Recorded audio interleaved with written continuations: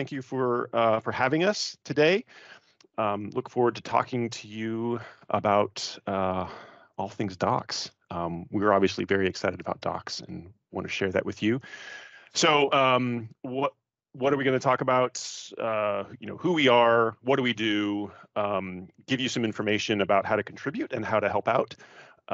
And then Erik will talk more about Microsoft Learn and how you can use that site, and then share some resources. And certainly, hopefully we'll have some time at the end for some targeted Q&A, but certainly if you have any questions as we go, we can detour, or if it's just in the chat, then Megan or Doug can hopefully handle those. So let's meet us. I guess I'll introduce myself first, now that we're a few minutes in. I'm Aaron Czechowski. I'm a content developer on the MEM docs team, primarily focused on Config Manager, although right now, actually today, I've been working on some autopilot content. So things kind of flux a little bit. Doug's on the call as well. He's the manager of the team. He's been on the writing team for many years. Actually, it's interesting the amount of seniority that we have on this team. Erik actually just had his 20th anniversary with the company, and I think Brent and Doug are up there as well. Not to say that the rest of us are slouches, but we do have a number of us have been at Microsoft for a long time, so a lot of expertise here. We'll share this deck later as well. You may wonder why some of the names here are linkable, and that's just because it's a link to our Twitter handles. So we'll share those out later. I don't know, Erik or Doug or Megan, do you guys want to give an introduction, or while we're here, I'll give you the option, I guess, if you want to, but you don't have to if you don't want to. Yeah, I'll just say hi. My name's Doug Eby, and I've managed this team for a few years now. We're reorganizing now, so all the names that you see here have kind of shuffled. Erik Cherlin is now on Windows 365. My team now actually owns a lot more technologies than just MEM, from Windows 365, Microsoft Managed Desktop, Windows for the IT Pro. You're going to talk about Windows 11. Mandy, for example, is right now leading the effort to try to get content updated for Windows 11, along with some other people. And we also do Office deployment. So we've got this big charter, and we're trying to figure out how to best organize. We're also trying to build the teams a little bit as well. So it's exciting times in docs. Yeah. Great. I'll mention me. Oh, go ahead, Megan. Sorry, Erik. I am Megan. I've worked on a configuration manager supporting it for Microsoft for about 7 years, been on the doc team for about 3. And software updates are my sorry, Erik. Software updates were primarily my SME area when I was supporting the product. Okay, and I'm Erik Reitan. I work on Intune and focus on apps.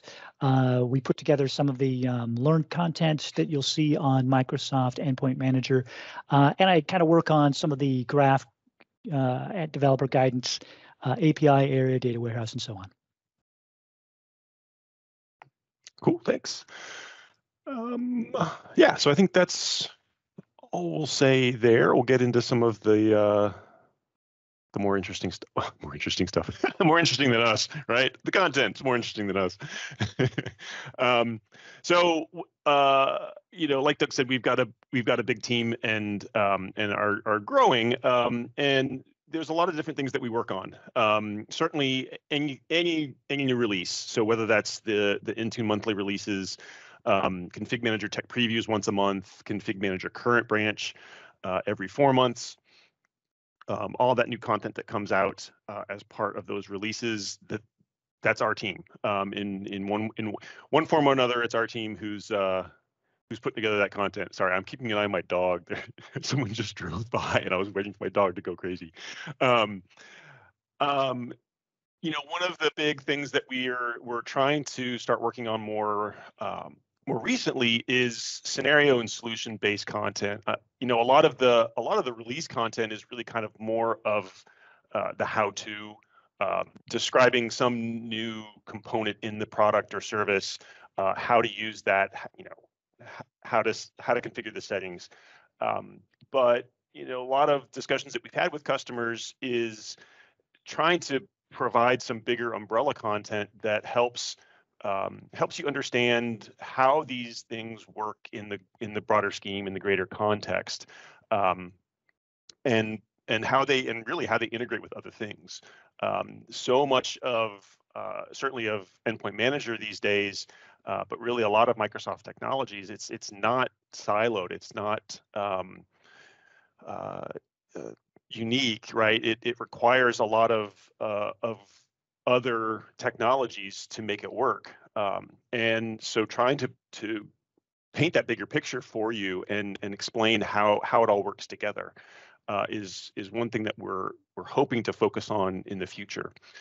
As Erik said, and he'll talk more about, skilling content. Skilling is one of our big keywords these days on Microsoft Learn, and that's more content focused on teaching how about a concept or about a topic, not so much of a how-to or you know, step-by-step how to use something for an IT pro, but more of learning about that topic and understanding more about the topic. So Erik will go more into detail on Learn in a little bit. We work with our engineering partners and our and PMs on the strings that you see in the portal in the console. Doesn't always happen. There was just been some tweets recently, specifically with Config Manager. I think there's a guy who maintains a blog of typos from log files. So yeah, they happen. But you know, we try to work with our engineering partners to make sure that, you know, what you see in the product, in the service, there's consistent terminology and actually, you know, with an international audience, you know, that's especially important, is making sure that the terminology that we're using is consistent and simple, so that when it's localized into I think it's 17 languages that we support in the product, in Config Manager and Intune, that then helps the translations be more clear. You know, yeah, things are written primarily in English in the product and in our documentation, but we want to make sure, you know, we have style guidelines that in some respects are done in such a way to help support better localization of the content. Edit passes on contributions. I'll talk more about contributions in a bit, but in some respects it is easier. You know, if I got an email from actually a colleague in Austria, I think he's now he was a customer engineer. Wilhelm Kocher, I think I'm saying his name right. I don't know if any of you know him, but he's a customer I think he was a customer engineer and now he's in support. He does a lot with OS deployments. Anyways, he was asking about a small change in the docs, and you know, I said, well, you can go and make that change yourself, and I'll happily review your submission. And in some respects, it's faster to get that published. If he goes and makes the change, I can do a quick review and get it published. Versus for me to do it, it's going to take, you know, longer to kind of queue it up in the, you know, the priority of work that we have going on. But I'll talk more about contributions in just a minute. Working with customer feedback, we've got several customer feedback channels, primarily through GitHub, and I think I'll mention that a little bit more when I do a demo. And then looking, you know, what are the gaps that we have in our content, and where do we want to focus work and prioritize on new content, and building out, you know, new topics on either existing functionality, areas that either through data analysis or customer discussions, we realized that, hey, there's some things here that are missing. And then, we've got a lot of existing content, both for Intune and Autopilot and Config Manager. Config Manager especially, there's a lot of older content. So, trying to maintain all of that is just a constant activity, I'll say.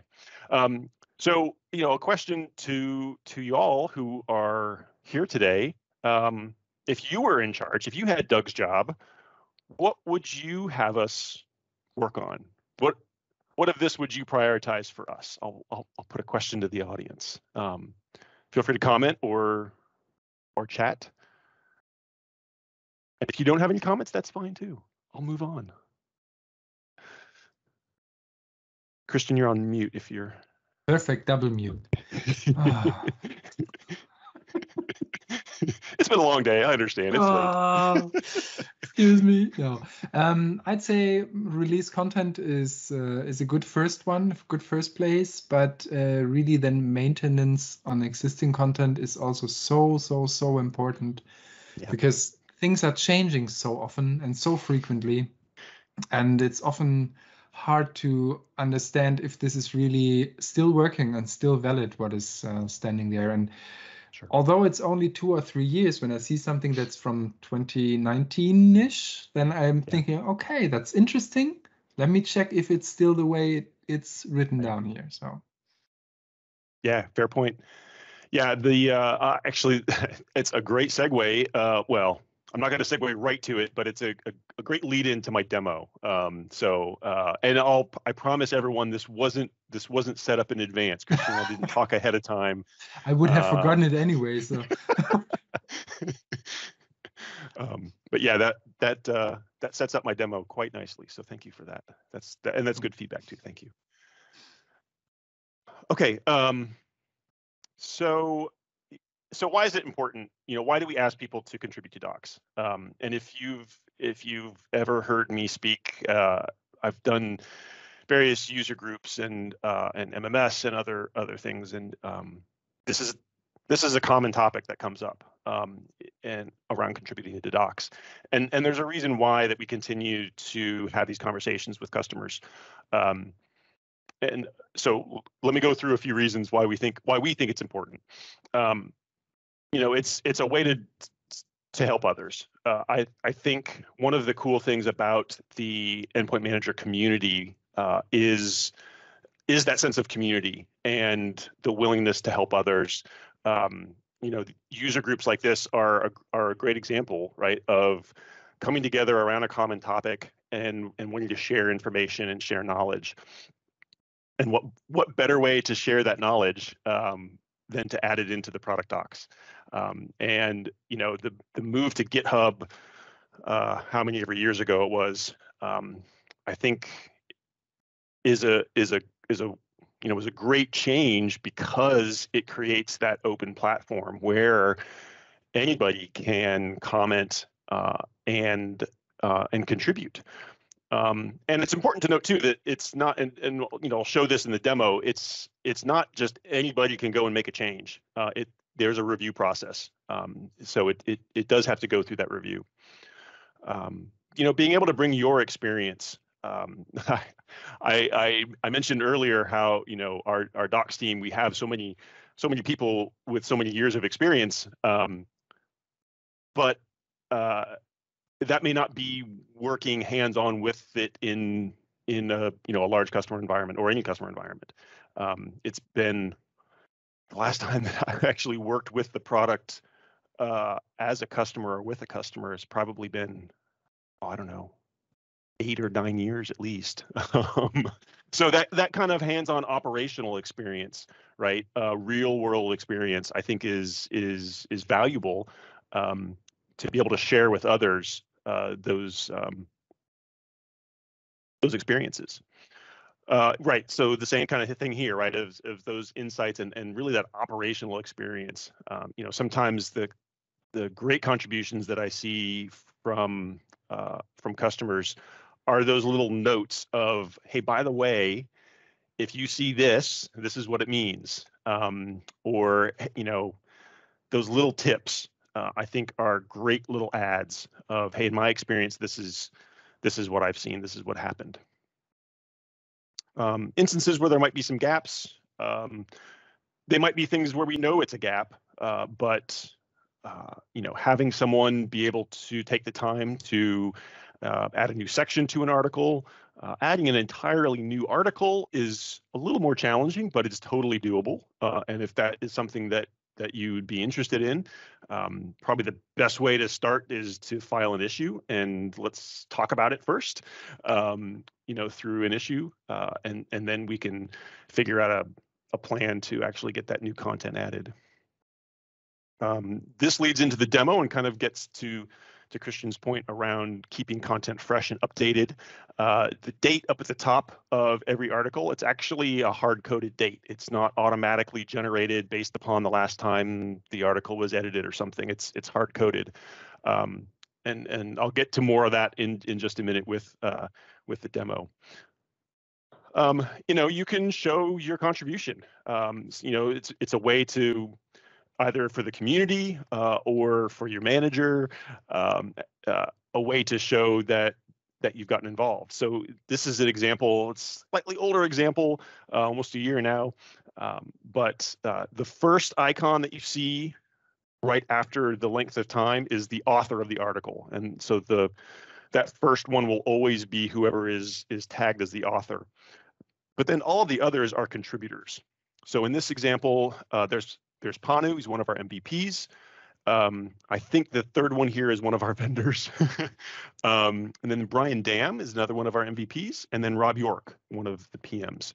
I honestly don't remember what article it was that had this lineup of characters here, but again, you can see that you know, this is the date that is hard coded on that article, and you know, this is published with the article.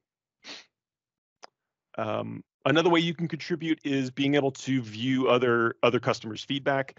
As of right now, if you click on this link at the bottom of every page to view all page feedback, it'll show you the list of both open and closed issues that have been filed for that article. So that's a great way to get a sense of, you know, maybe someone else has already commented on something, or you know, just other activities that are going on with that article. Let me just add here, this is something that I really, really find very valuable to see if a question that is arising for me has been maybe said by somebody else or asked by somebody else. So I really encourage everyone to check those bottom parts of the documents. Yeah, you know, that's one of the great things about the public open source platform on GitHub is that information is available, and I know that could also be kind of a you know, potentially a deterrent for some people of, you know, I don't want to leave feedback because then everyone's going to see it. So there's some potential for some evolution of that in the future, but don't have much more to discuss on that right now. Okay, so I'm going to flip over to a browser window and I'll do a quick demo. Hopefully quick. I'm going to use my test account, Aaron42. You'll probably never see this account anywhere other than in a demo that I'm doing, because that's really the only time that I use it. So I'm not using an admin account. This would be this would show an experience that would be similar to what you will have as if you were to do this. And I'm going to use an article of mine. It's one of my favorites, is all of the cloud management gateway articles. But I'm going to use this one just because it's got a lot of interesting aspects in it that I can call out. So if you wanted to file feedback on this article, up in the upper right is a couple of useful links here. The one here for feedback, and that'll drop you to the bottom of the article where you can click a link to share feedback for the page, or as we were just mentioning, to view all page feedback. If we wanted to make a change to the article, then you would select edit. And what this does is it flips it over to the source file in GitHub. So again, all of our content is sourced in GitHub, and so when you click edit, it'll it'll go over to that actual source file in GitHub.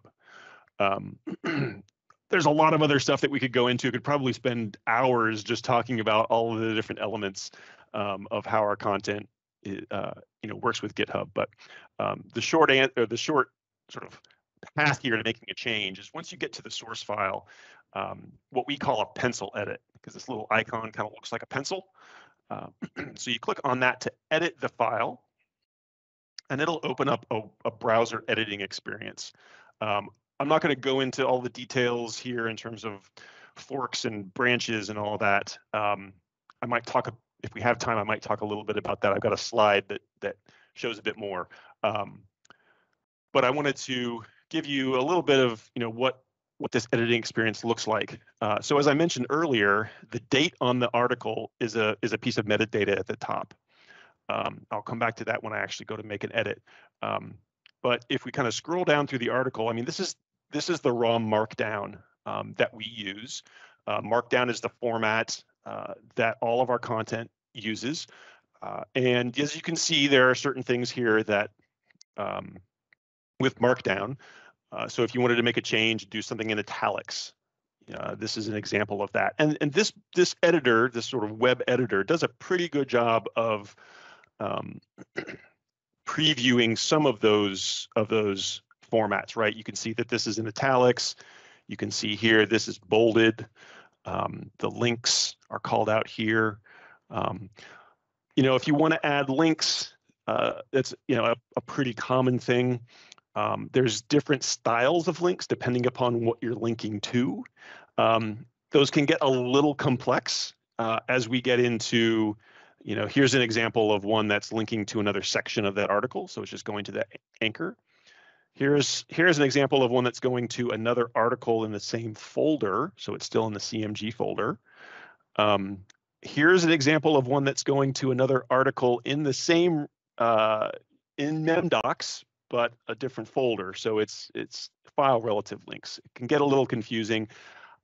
The short answer here is just put a link in, and as part of the review process, we'll help fix it up. If you're really passionate about figuring this out, there's some guidance on it. But just put in the link that you find in the browser, and we'll help out with that. There's a lot of resources available that go into more detail about the different styles that you can see with Markdown. Here's an example of a table.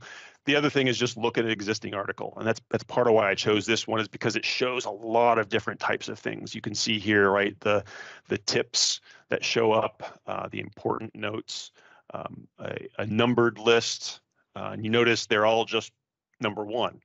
Well, it automatically figures out which step it is in the process. You can do 1, 2, 3, 4 if you want, but you don't necessarily need to. And then the dash for a bulleted list. So this is just a good example to kind of show all those examples. So as we were talking earlier, let's say you're reading an article, and this isn't a great example because the date is only a couple of weeks ago. But let's say you're reading an article, and as Kristen suggested, the date on it is from 2019, and you're like, oh, is this? Well, you go through the article and you're like, yeah, this is exactly what I'm seeing in the product, and yeah, this is all still accurate.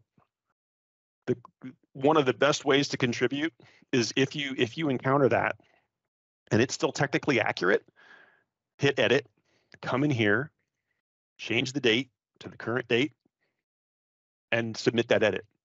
That's basically it's a signal saying, I've read this article, it's technically accurate. Let's refresh the date. We do that as we're working on things and we come across them, but we've got a lot of content, and so having other eyes on the content, this is a super easy and super helpful way to help keep our content fresh. So you make a slight edit, excuse me, and so then down at the bottom is where is the next step here, and you could just hit propose change. It will use this default text here as the message. This is the commit, if you are familiar with this process.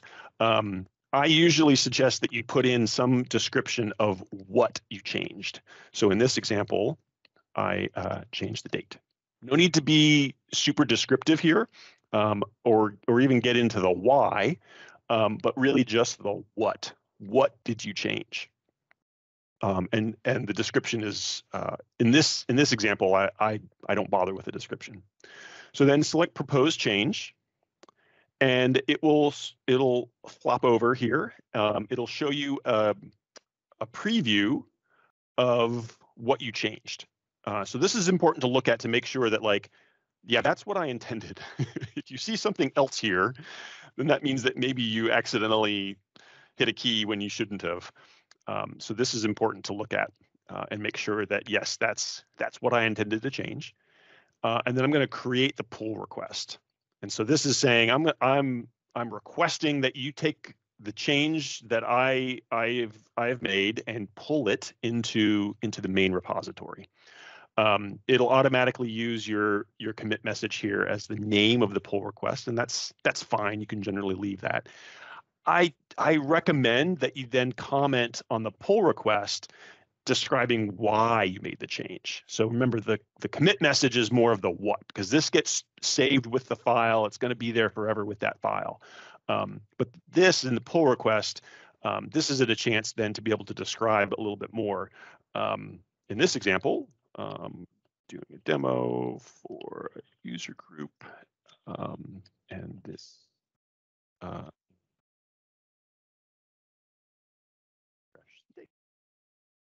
and there's all sorts of emojis and stuff you can add to if you want. And then create pull request again. So at this point, you're done, mostly. The pull request is created. We've got some bots. Our PR merger bot goes into action and adds some labels. We'll see some other action here. We get a thank you.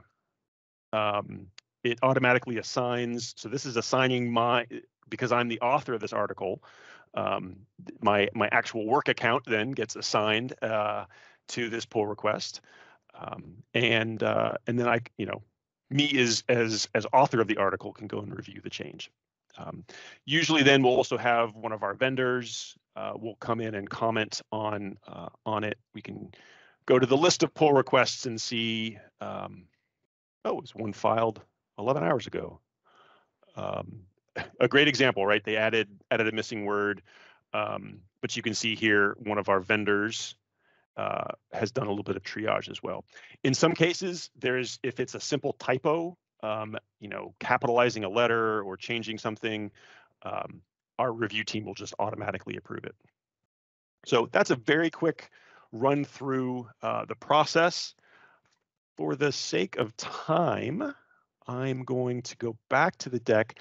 I'll show this next slide, but I'm not going to talk too much about it. I want to hand it over to Erik. This will be in the deck that I share, so you can come back and kind of step through this yourself. What I wanted to call out, because we get this question from people a lot, is, hey, I've made an edit to a file. Why isn't it published yet? And it's because there's some things going on behind the scenes. So we were just looking at memdocs, our public repository. And so when you click edit or you file an issue, it's going into our public repository. We also have a private repository. And this is the case for probably 95% of things on docs.microsoft.com. There's a couple of exceptions where they are only a public repository. But in most cases, there's actually this public-private pair going on. And there's a sync that happens between those.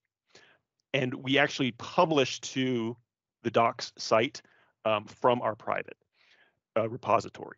So when you make a change in the public, it can take some time for that to, a day probably at most, to synchronize to our private repository and then publish. So just to give you a sense that there's some things going on behind the scenes. The same thing can come up when, if we publish a new article, like when we publish, when Megan and I published the technical preview and config manager article. If you see like the day you see that, you see one of us tweet out the doc link, and you go and click edit on it right away, you'll probably get a 404 because we have created that article in the private repository, published that to docs. If you go right away and try and edit it, the sync hasn't happened yet. And so the source file isn't actually in the public repository yet. So it happens both ways. You might actually have to wait a little bit before you can make some edits. So again, that's all in the deck if you want to go and dig into it more, and let us know if you have any questions. And now, Erik, do you want to share? I think that's what we did last time, right? Sure, I can do that. Yeah, thanks, Aaron. Sure. Let's see here. Hello, everybody. Yeah, what I want to do is just a couple slides on, let me get that shared first, the right screen here. Let me know if you can see that. Great. Okay, so a couple slides. The first one on Microsoft Learn, and then another slide on resources. So for Microsoft Learn, we've got a lot of great content out there, both on Microsoft Endpoint Manager, but across all Microsoft technologies, and it's really worth checking out if you're not familiar with it. Before I jump and show you Microsoft Learn content out there, I wanted to first explain that the content is divided up into, hold on one second, let me make sure I'm sharing everything right. Yes, it's divided up into kind of a book model is the way I like to look at it. We've got units that pretty much are like pages. We have modules that are akin to chapters, and then the paths, the learning paths, you can think of them like books. So if I jump over here to the Microsoft Learn content, I'm using a demo account. You can probably tell too. What it does here, I can jump right to the way of looking up and browsing all content. We can search for Microsoft Endpoint Manager, or I can select it out here. And you'll see the different modules and learning paths related to Endpoint Manager. I'm going to focus right on the learning path, and you'll see that we have this fundamentals. So I can click on that. This is 7 different modules focusing on Microsoft Endpoint Manager that we published not so long ago. You can see that it's focused on really an introduction. This is all fundamentals on protecting your Endpoint Manager environment, to understanding device management and app management, conditional access, compliance issues, and kind of the benefits. So this is the intro kind of stuff. There might be some interesting things in here that you can find. We also have other modules coming out. There are 4 additional modules beyond the fundamentals learning path. So we have one on planning migration, on implementation, on actually setting up Microsoft Intune and the process, the licensing. It should answer all your questions. And if you have questions beyond these modules, you can give us the feedback. We see that feedback and we can make changes to those modules to make them a little bit better. You can also see kind of different pieces to those, the feedback, the rating on those modules, how many people have given feedback or ratings. We also have one on tenant attached that we published not so long ago. In addition, we have one that's reaching its final draft stage. It's getting feedback. We're making modifications. We're about to publish it that's focused on co-management. And we'll have additional 2 on enabling co-management. Let me bring up some information on that. So, as I mentioned, yes. So 2 additional ones on 2 additional modules on co-management, one for existing configuration manager clients and the other on co-management for new internet-based devices. Then we'll also have a module on endpoint analytics. And we have planned an additional 2 learning paths, and each of those learning paths will have 5 modules each. The first learning path will be on adding and managing devices using Endpoint Manager. And we'll have, like I mentioned, 5 different modules. The first being on compliance and configuration for devices, then on securing your endpoints, another one on restricting access, provisioning devices, and register and enrolling devices. Then a whole new learning path, a whole other learning path is planned that focuses on adding and managing apps and also patch management. We'll have a module on really adding, configuring, and assigning apps, then preventing data links, access on-premise resources, one on keeping endpoints up to date when it comes to apps, and also monitoring, reporting, and analytics related to apps. All right, so those are the kind of upcoming plans when we have that for Microsoft Learn content.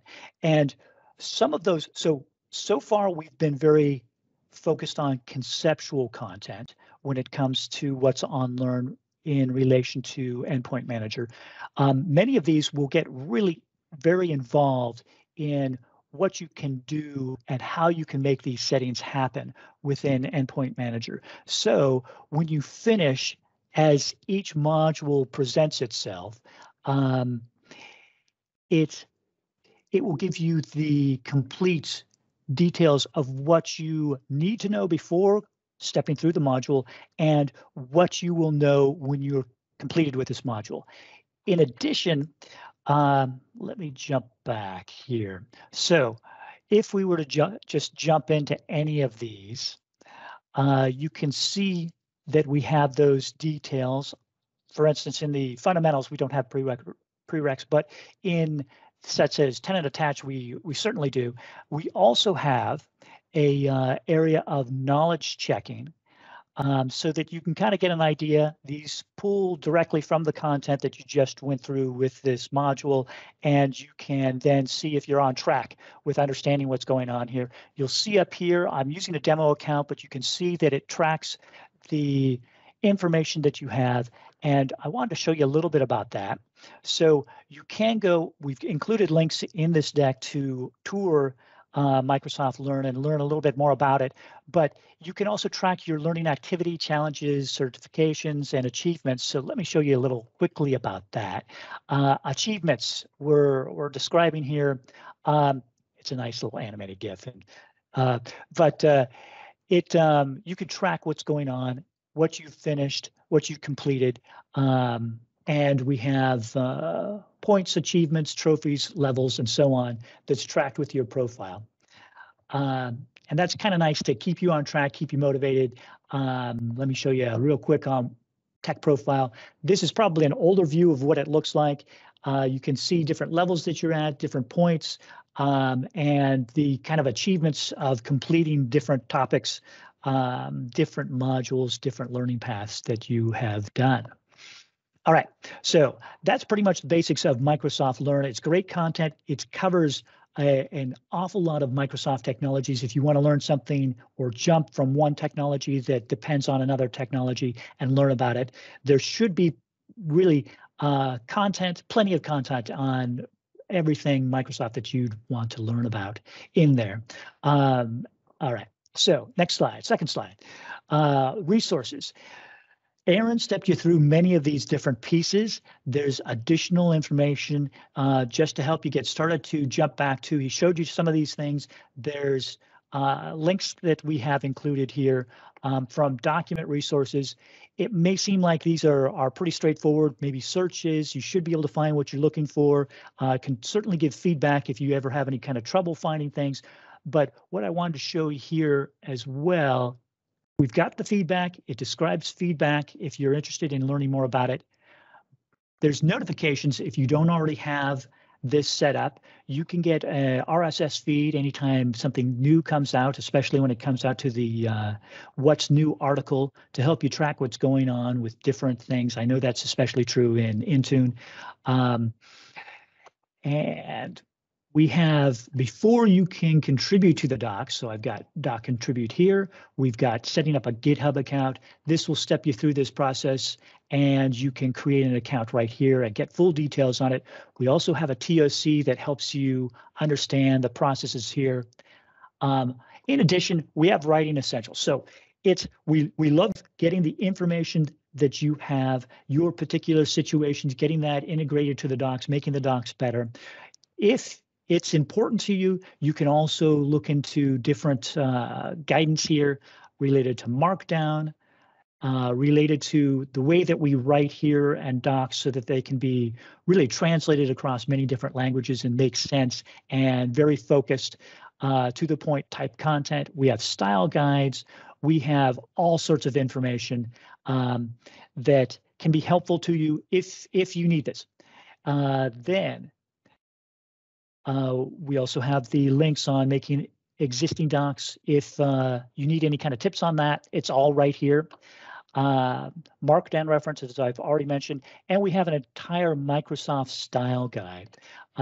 This is probably more information than you'll ever want to have on writing docs, but it's all right here. If you have any kind of questions, it would be right here, and filtering and searching on it right here would be available to you. You can even download it as a PDF. And we have top 10 tips from Microsoft on all of this. And I don't want to take too much time on this, but if you're interested in it, these links are here. Aaron, is there more that you would like to cover? I don't think so. I think it was the end of the slides. Yes. Yeah. I guess we've got some time if anyone has any questions. I know I can probably hang out for a little bit into the even into the Windows 11 discussion if we at that point. But so I will just first of all, thank you very much so far. Thank you. I got some questions actually. One would be coming out from a non-English speaking country, it's often a pain to read the translated docs. And it's not only to docs, it's translations in general. How could we contribute there to improve the translations? Is there also a way? That's a good question and good feedback. I'll start by explaining a little bit about the process. There's so depending upon the content, the doc set, depending upon the specific area, the translation is going to vary. And in some instances, we have what we call human translation, where it's there is a human who understands who is bilingual and has some understanding of technology. They may not be experts in the specific technology, but and so then they will do an actual sort of manual translation of the content, or at least review and make sure that yes, this actually makes sense in this language. There is other content. I mean, as I think Megan dropped some numbers into the chat there. Due to the size of the content, and the 4,000 files, that's just for Config Manager. So then if you look at Windows and SQL and Azure and right, that's a lot of articles, and there just aren't the resources, people or money to be able to do all of that human translated. So some stuff is machine translated. And there should be a banner that shows up at the top of an article when it is machine translated. Yeah. So, letting you know that, hey, this was a machine that did this. In terms of how to provide feedback on that, and I might ask Doug to chime in here, or at least keep me honest. My understanding is that we used to provide the ability to provide both feedback and contributions for each language that we support. So if you go to the site and it's under the DEDE locale, if you clicked edit or feedback, it would actually go to the German version of our public repository. I don't think we do that anymore. I think there was some changes made to, again, I think from a resource perspective, we had so many repositories, you know, that slide that I showed that had the private and the public, and then multiply that by every language, both public and private. And I think it became a way too much overhead. So we still have the private repositories, but I don't think we have those public repositories per locale.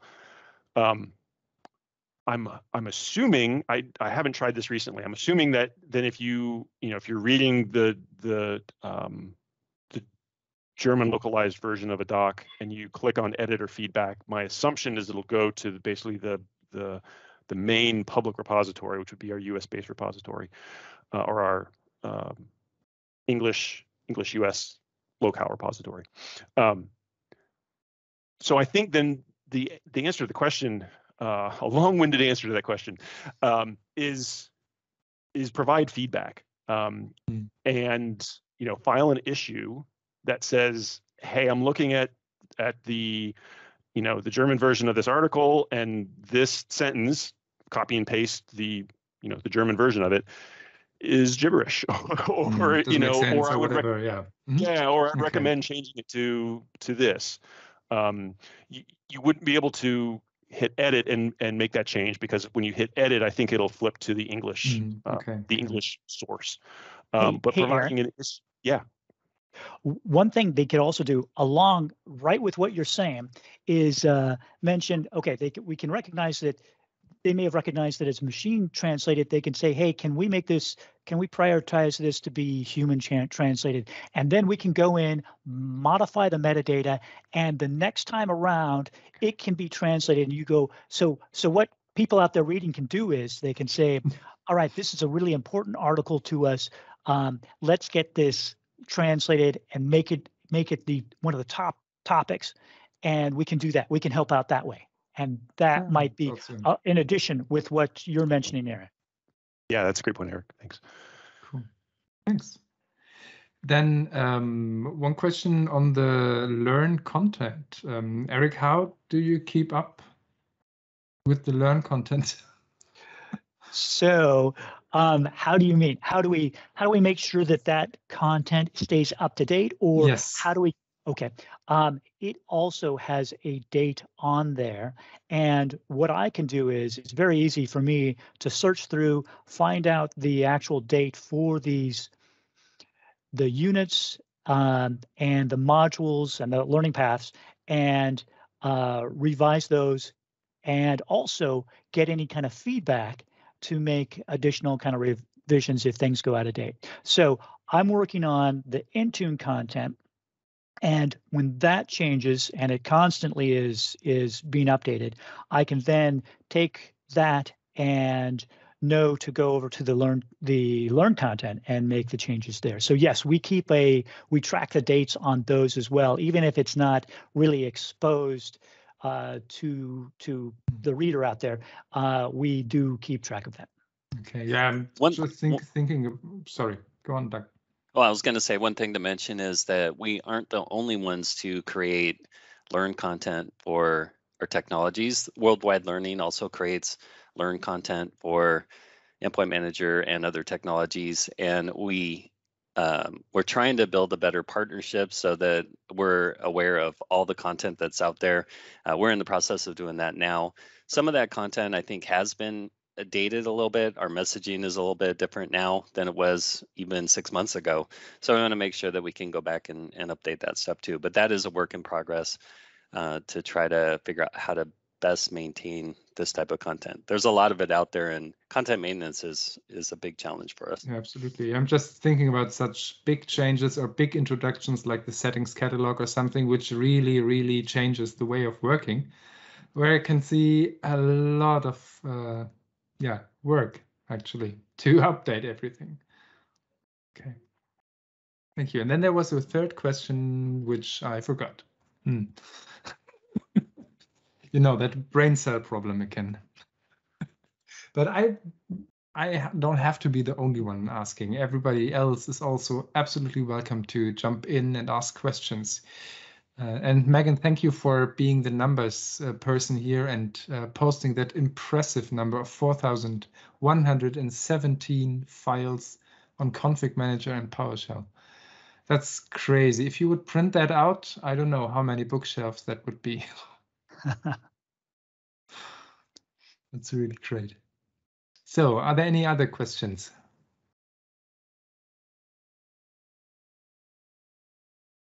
So also here in the voice version, the slides will be shared, so you can click on the links. Then we will share that via the Meetup page, and I can notify everyone.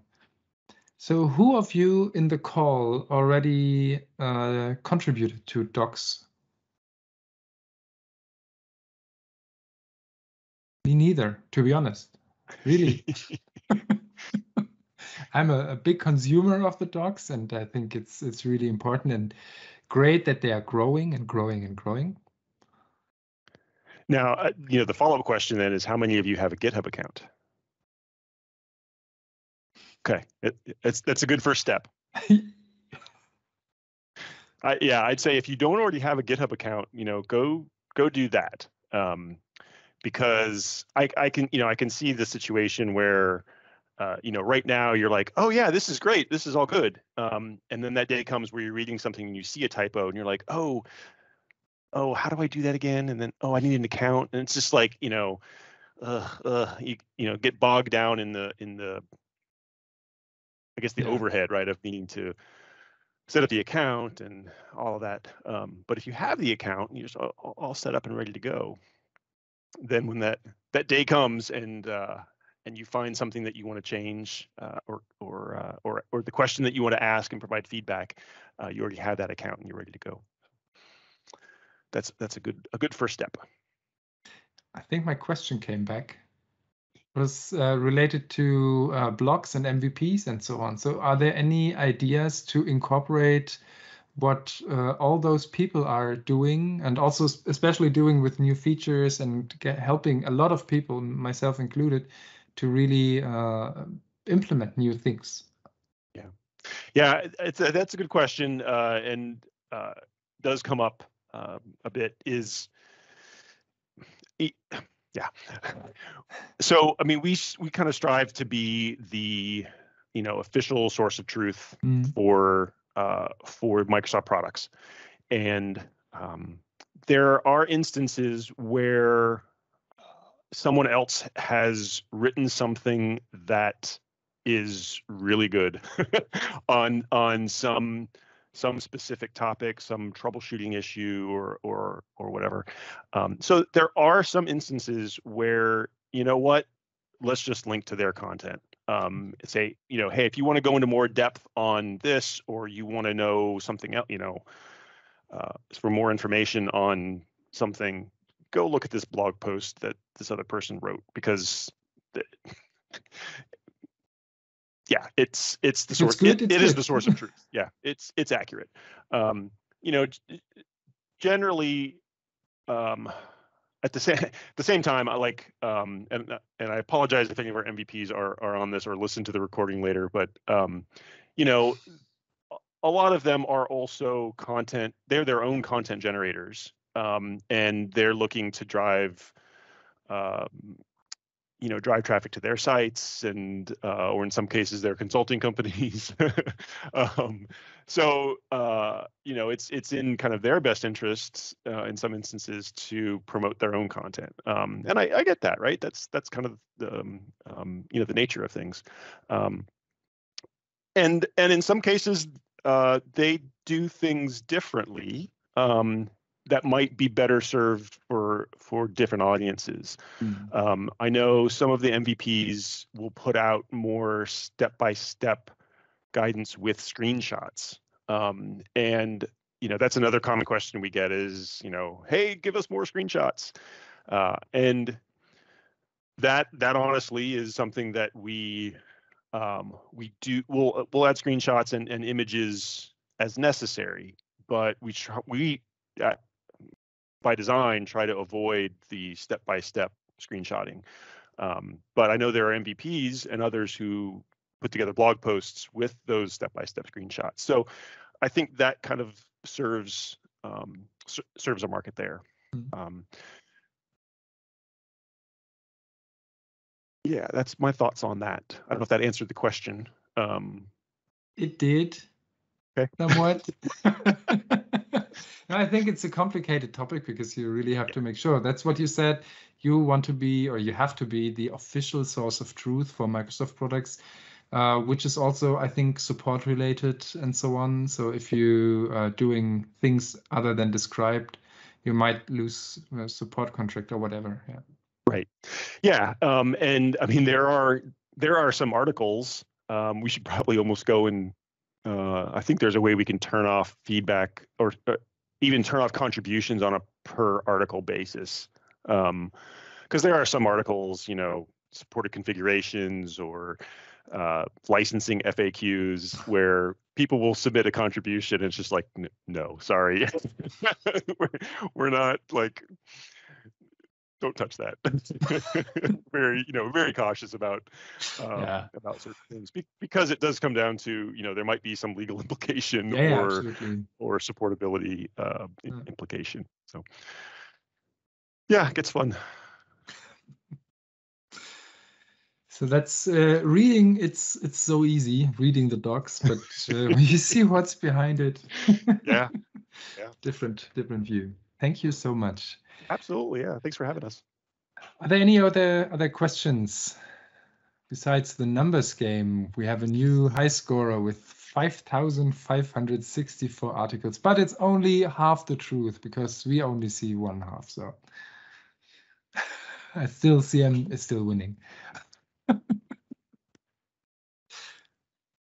Okay, good. I hear no other voices, see no other people. Thank you, Doug. Thank you for being around. Thank you, Aaron and Erik, for contributing to our user group, showing the insights of the Microsoft Docs and also Microsoft Learn. Pretty interesting, and I will try to contribute more or start and then do more. I look forward to seeing you first. Okay, but also keep in mind, I'll also, one final quick plug. What we talked about was specific to Microsoft Endpoint Manager, so Config Manager, Intune, Autopilot, Windows 365, but pretty much all that we talked about holds true for most everything on docs.microsoft.com. So SQL, Azure, Windows, .NET, PowerShell, you name it. Like if it's on docs.microsoft.com, it doesn't always allow you to give feedback and edit, but it is often there, and often, not always, but often, there are folks like us behind that content as well. So it's really not just MEM, but anything on Docs. So thanks again.